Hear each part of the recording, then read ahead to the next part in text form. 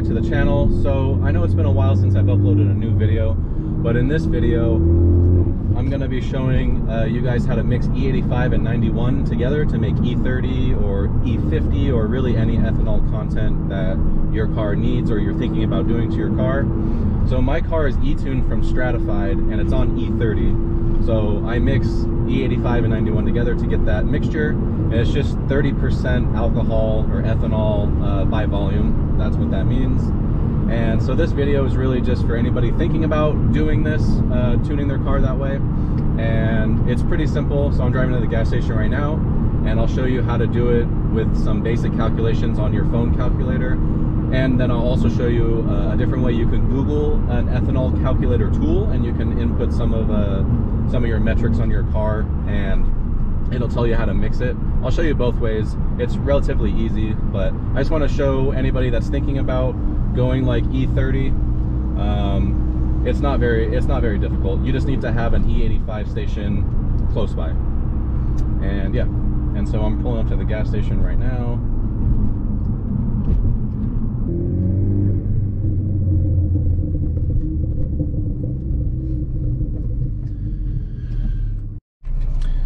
All right, so we're here at the gas station. So we have the E85 pump, regular 87, 89, 91 pump.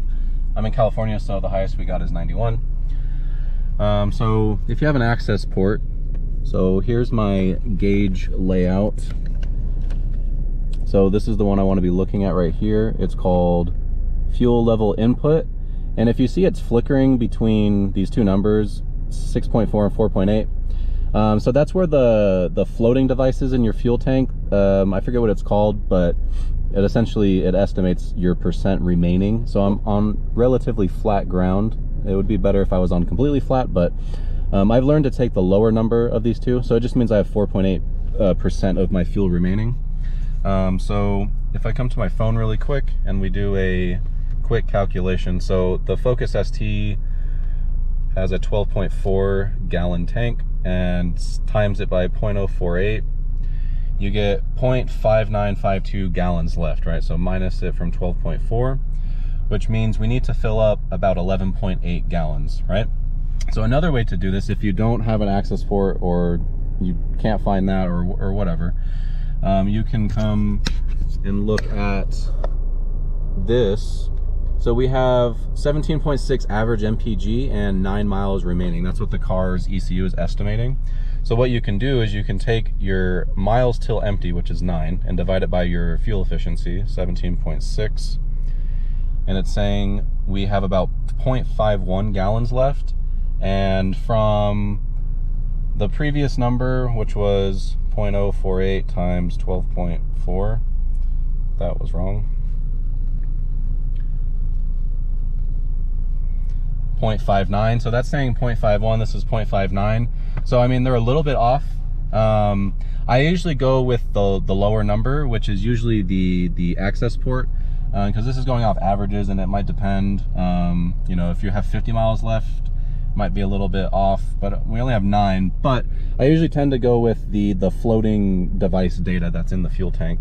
So that's saying 0.51, and so if we do that, again, we need about 11.89.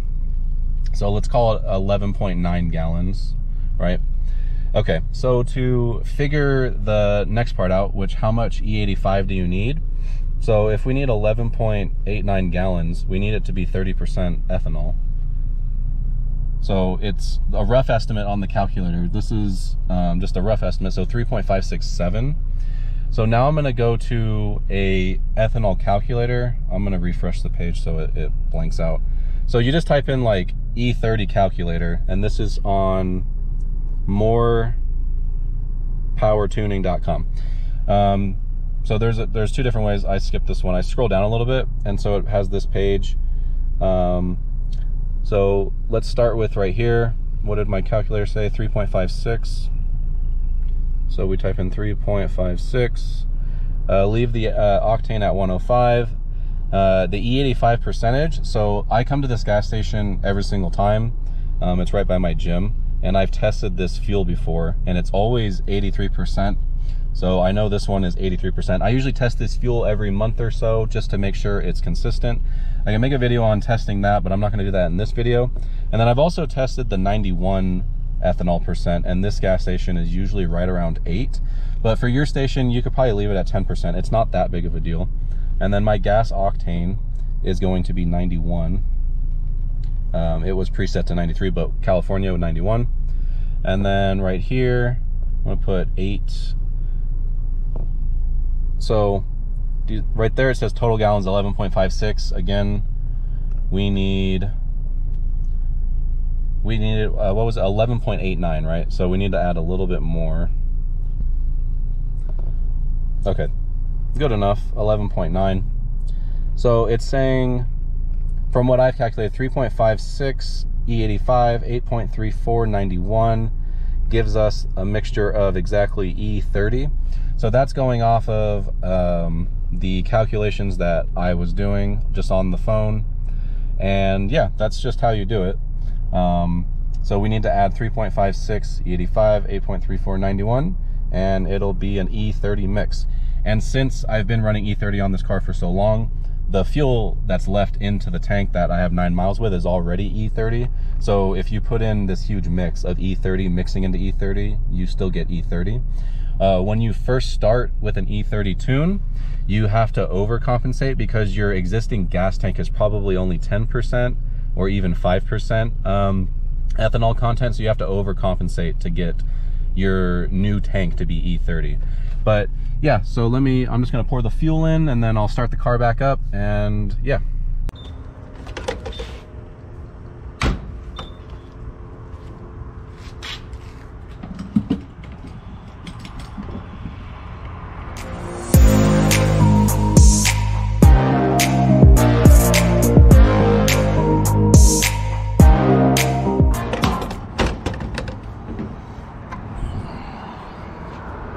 So we'll go 3.56, $12.80, not bad. Okay, now time for the 91.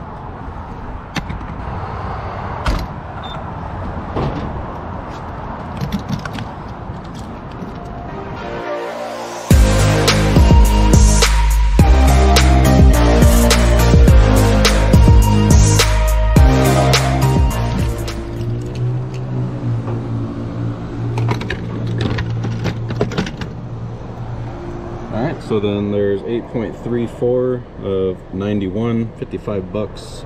So in total, what was that, 67 something, 67.50 or something like that. So, and that's the process. Close that up.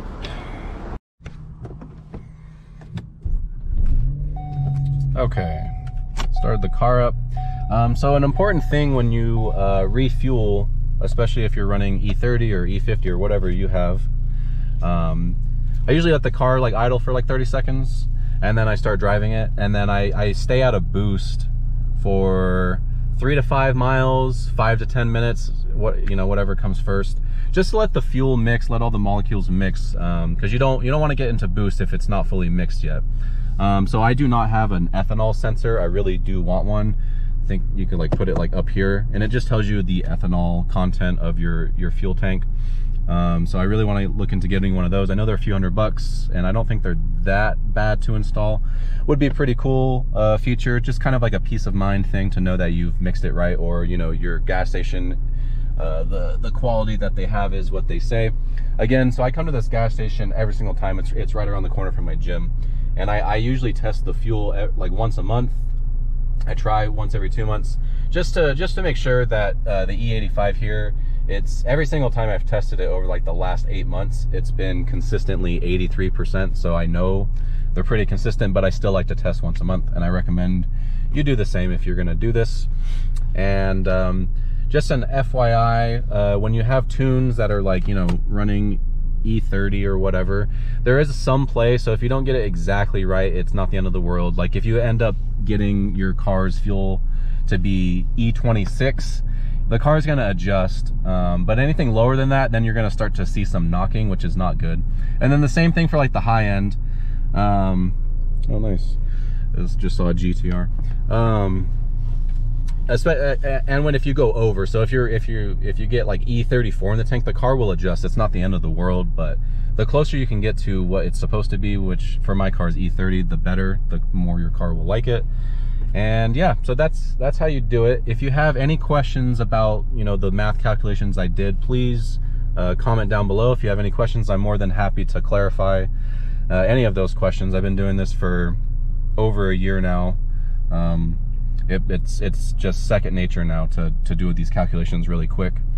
But yeah, I appreciate everybody watching this video, and I'll catch you guys in the next one, and I'll give you guys just a little sound clip at the end here, and then yeah, I'll catch you guys in the next one. See ya.